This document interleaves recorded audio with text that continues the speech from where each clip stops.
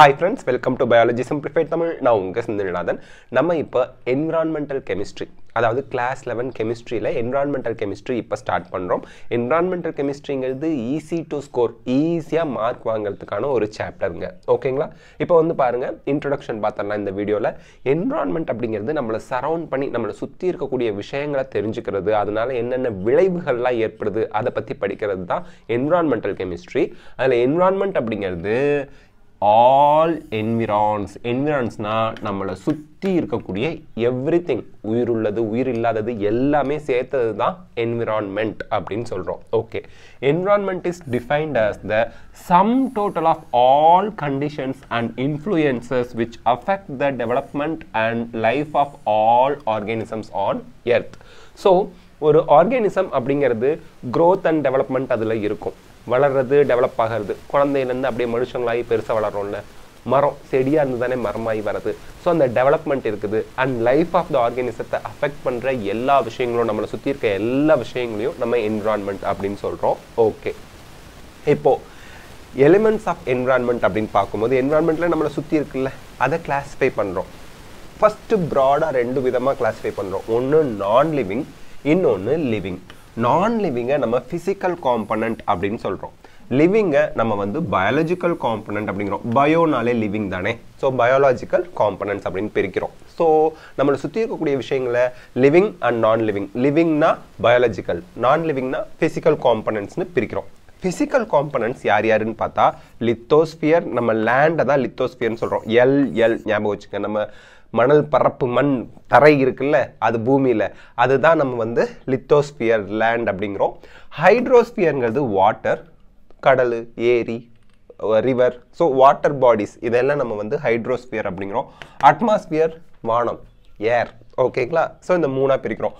அட்மாஸ்பியரை ஃபர்தராக நம்ம வந்து ட்ரோபோஸ்பியர், ஸ்ட்ராட்டோஸ்பியர், மீசோஸ்பியர் அண்ட் தெர்மோஸ்பியர்னு 4 அடுக்குகளாக அட்மாஸ்பியரை பிரிக்கிறோம். அது பூமியிலேருந்து எவ்வளோ உயரத்தில் இருக்குது அதை நம்ம தெரிஞ்சுக்க போகிறோம் இப்போ.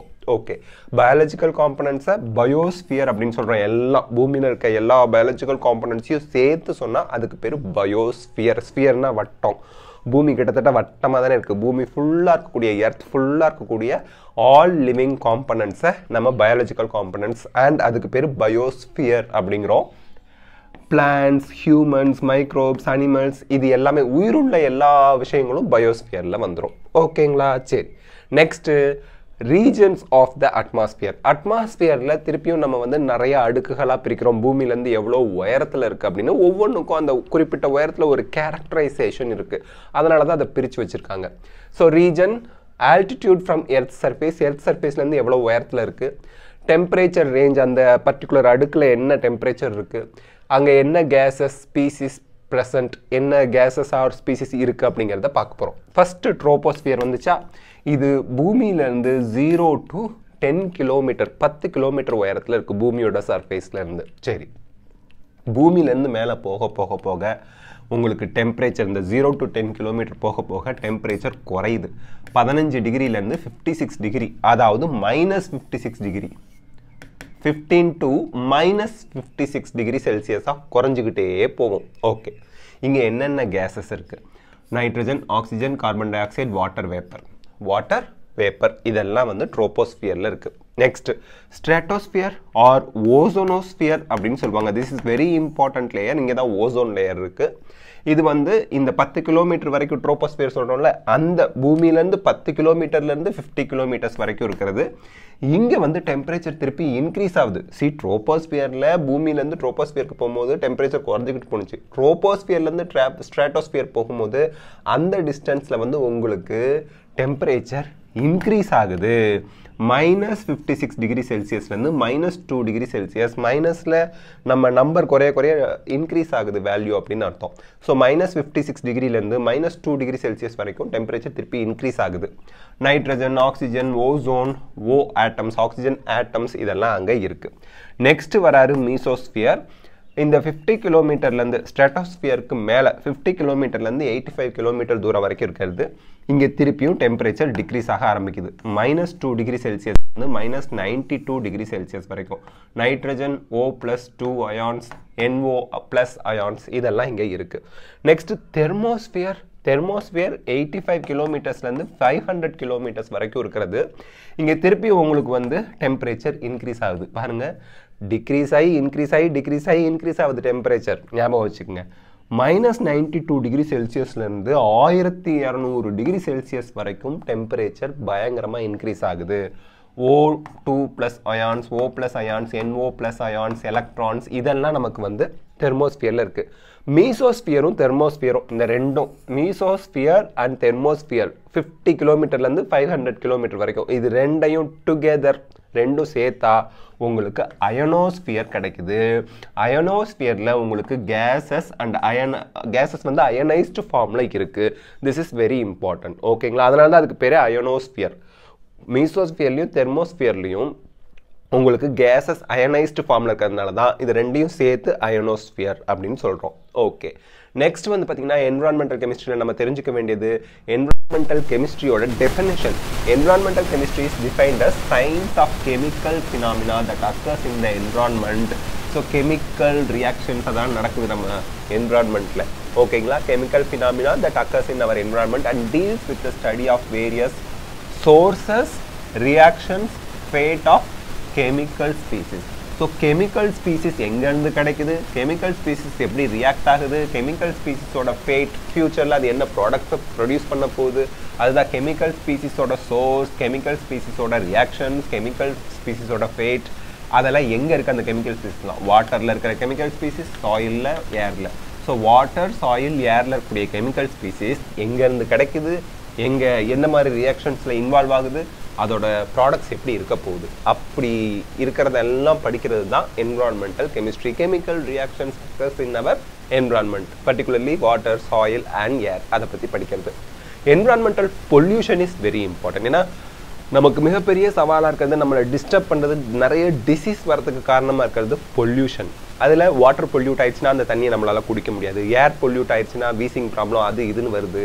ஸோ லேண்ட் பொல்யூட் ஆயிடுச்சுன்னா அங்கே வந்து உங்களால் விவசாயம், அக்ரிகல்ச்சர் பண்ண முடியாமல் போயிடுது. ஸோ இந்த மாதிரி வாட்டர், சாயில், ஏர் பொல்யூஷன்லாம் ரொம்பவே மனிதர்களை வந்து தாக்கத்துக்கு உள்ளாக்குது. அதனால் அதை பற்றி படிக்கிறது ரொம்ப important. Environmental pollution is the effect of undesirable. அன்டிசைரபிள்னா வாட்டரில் அன்டிசைரபிள் சேஞ்ச், வாட்டர் குடிக்க முடியாது, யூஸ் பண்ண முடியாத மாதிரி மாற்றிடும் வாட்டர், சாயில், லேண்ட் இதெல்லாம். அதான் undesirable changes in our surroundings, air, water R land that have harmful effects on plants. Plants harmful effectனா என்ன அர்த்தம்? பிளான்ட்ஸை வளர விடாமல் பிளான்ட்ஸ் வந்து டெட் ஆகிடும், அனிமல்ஸுக்கு ப்ராப்ளம், டிசீஸ் வரும், ஹியூமன் பீயிங்ஸ்க்கு டிசீஸ் வரும். அதுதான் ஹார்ம்ஃபுல் எஃபெக்ட்ஸ். ஓகே, தீங்கு விளைவிக்கக்கூடியது அப்படின்னு அர்த்தம். On the basis of components which are polluted, pollution can be classified into எந்த காம்பனண்ட்டை போய் பொல்யூஷன், அதாவது பொல்யூட்டன் பொல்யூஷனை ஏற்படுத்துது அப்படின்னு பார்த்தா, ஏரில் பொல்யூஷன் வந்து அந்த காம்பனண்ட் வந்து ஏராக இருந்தால் ஏர் பொல்யூஷன், அந்த காம்பனண்ட் வாட்டராக இருந்தால் வாட்டர் பொல்யூஷன், அந்த காம்பனண்ட் சாயிலாக இருந்தால் சாயில் பொல்யூஷன் அப்படின்னு பிரிக்கிறோம் மூணா. பொல்யூட்டன்ட் அப்படின்னா யார்? Pollution is a process. Pollution is a process, மாசுபடுதல் அப்படின்னு அர்த்தம். பொல்யூட்டன்ட்னா யார் மாசை ஏற்படுத்துகிறா அவன் தான் பொல்யூட்டன்ட். ஓகேங்களா? பொல்யூஷனை ஏற்படுத்துகிறவர் pollutant. Okay, a substance which causes undesirable effect. So தேவையில்லாத எஃபெக்டை ஏற்படுத்துகிற சப்ஸ்டன்ஸை தான் பொல்யூட்டன்ட் அப்படிங்கிறோம். On living organisms including plants, animals, human beings is called pollutant. எவன் ஒருத்தன் வந்து பிளான்ட்ஸ், அனிமல்ஸ், ஹியூமன் பீயிங்ஸ் அந்த லிவிங் ஆர்கானிசம்லாம் அன்டிசைரபிள் எஃபெக்டை ஏற்படுத்துகிறான், அவன் தான் பொல்யூட்டன்ட், வில்லன். ஓகேங்களா? பொல்யூட்டன்ட்ஸ் கேன் பி சாலிட், திடப்பொருளாக இருக்கலாம், சாலிடாக இருக்கலாம், லிக்விடாக இருக்கலாம், கேசியஸ் சப்ஸ்டன்ஸாக இருக்கலாம். இந்த காரு, பைக்லாம் ஓட்டும்போது போக கேஸ் வெளியே வருதுல, அது பொல்யூட்டன்ட். பொல்யூட்டன்ட் பொல்யூஷனை ஏற்படுத்துறாரு ஏரில், அதனால pollutant. Okay, they are divided into 2 categories. பொல்யூட்டன்ட்டை 2 கேட்டகரியாக பிரிக்கிறோம். ஒன்று பயோடிகிரேடபிள், ரெண்டாவது நான் பயோடிகிரேடபிள். பாக்டீரியா, பாக்டீரியா ஓகேங்களா, அண்ட் ஃபங்கை, இந்த ரெண்டாலையும் ஒரு சப்ஸ்டன்ஸை பிரேக் டவுன் பண்ண முடிஞ்சால் அது பயோடிகிரேடபிள். அந்த சப்ஸ்டன்ஸை பிரேக் டவுன் பண்ண முடியாது, அது நான் பயோடிகிரேடபிள். பயோடிகிரேடபிளை விட நான் biodegradable dangerous. Okay, biodegradable pollutants. Pollutant பொல்யூஷனை cos பண்ணுறவன், பொல்யூஷனை ஏற்படுத்துகிறவன். Pollutants which are decomposed R degraded by biological R microbial action. பயாலஜிக்கல்னா living organism, fungi and bacteria. Micro organism தானே, அவங்களால ஒரு பொல்யூட்டண்ட்டை டீக்ரேட் பண்ண முடியும், பிரேக் டவுன் பண்ண முடியும்னா அது பயோடிகிரேடபிள் பொல்யூட்டன்ஸ். ஓகேங்களா? Example domestic sewage. டொமஸ்டிக் அப்படின்னு வந்துருச்சுனாலே வீடுகள் அப்படின்னு அர்த்தம்.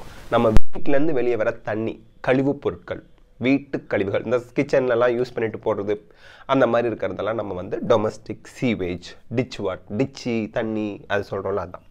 நான் biodegradable pollutants, pollutants which are not decomposed or degraded by living organisms or microbial activities. Micro ஆர்கானிசத்தால் அதெல்லாம் பிரேக் டவுன் பண்ண முடியாது. ஆர் கால்டு நான் பயோடிகிரேடபிள் பொல்யூட்டன்ஸ். அப்போது இது அப்படியே இருக்கும். இந்த பொல்யூட்டண்ட்டை வந்து ரிமூவ் பண்ணவே முடியாது. அது வந்துச்சுன்னா அதை ரிமூவ் பண்ணுறதுக்கு ஆள் இல்லை. எக்ஸாம்பிள் டிடிடி, அது ஒரு பூச்சிக்கொல்லி மருந்து. Class, plastic, aluminium cans. Aluminium Cannes வந்து இந்த கோக் பாட்டிலு, பெப்சி பாட்டிலாம் இருக்கலாம். Aluminium Cannes, phenolic compounds, pesticides, radioactive substances, heavy metals like heavy metals யாருன்னா மெர்க்குரி, லெட், கேட்மியம், இதெல்லாம் வந்து நான் பயோடிகிரேடபிள் பொல்யூட்டன்ஸ். ஓகேங்களா? சரி, நெக்ஸ்ட் பார்ட்டில் நம்ம கெமிக்கல் ரியாக்ஷன்ஸ் இன் அட்மாஸ்பியர் இதே மாதிரி என்சிஆர்லேருந்து எக்ஸ்ட்ராக்ட் பண்ணப்பட்ட நோட்ஸோட நம்ம எக்ஸ்ப்ளனேஷனோட உங்களை மீட் பண்ணுவோம். இந்த வீடியோ உங்களுக்கு ஹெல்ப்ஃபுல்லாக இருக்கா? லைக், ஷேர், கமெண்ட் பண்ணுங்கள். பயாலஜி சிம்பிளிஃபைட் தமிழ் சேனலுக்கு சப்ஸ்கிரைப் பண்ணுங்கள். Because your support is our strength. Thank you.